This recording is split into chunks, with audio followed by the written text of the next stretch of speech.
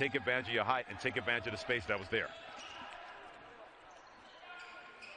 Amos banks in the third. And Riley, if you're Anthony Latina, that's pretty good basketball, even though the shot did not go in. Amos, a little push off on six. Tied at 28. Binghamton looking for their first lead. McGriff the kick. Amos for three. Leaving the floor. Christian Hinkson, the skip pass. Amos the floater. That is. Johnson gets out there on the perimeter with a help D. Watson against Amos, and he rips it against Johnson. He had to back off with the 3 fouls. Amos.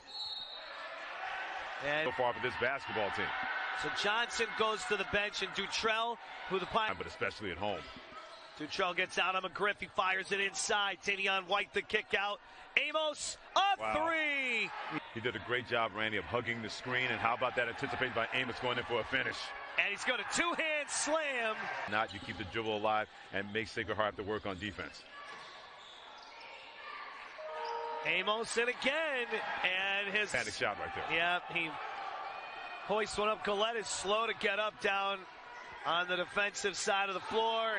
And steps, so it looked a little close there. I don't know if the referee's in a position to probably thinking, well, if I don't see it clearly, then I better not make that call. McGriff milking clock. Down to 5 on the shot clock. They get.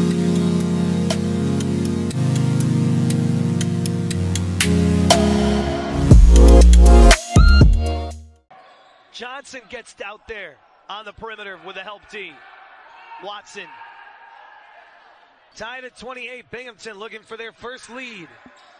McGriff the kick. Amos for three.